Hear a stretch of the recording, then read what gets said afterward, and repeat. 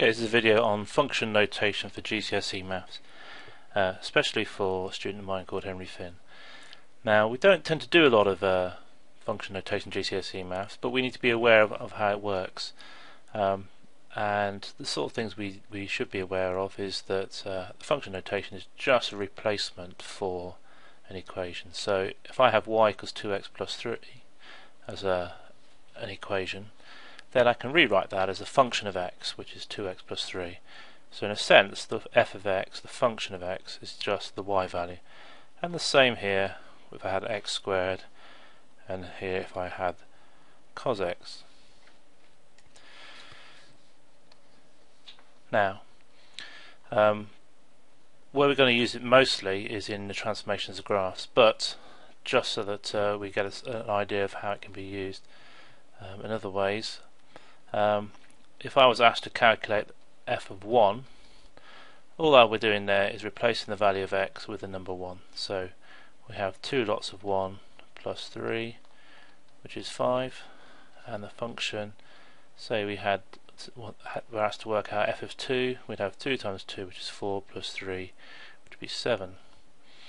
And similarly, if I was doing it for x squared, f of x, f of 1 equals 1 squared, which is 1, f of 2 would be 2 squared, which is 4.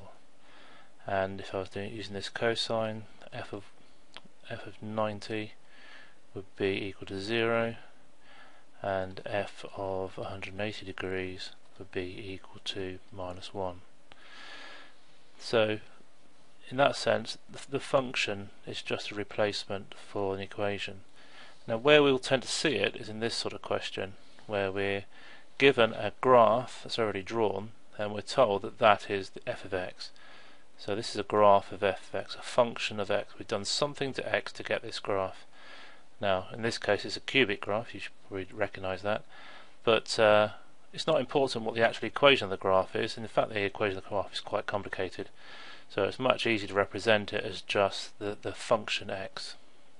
And if I want to then draw f of x minus 1, I can use my transformations of graphs, which I know that if I take 1 away from the function on the outside, all I'm really doing is just taking 1 off all the points.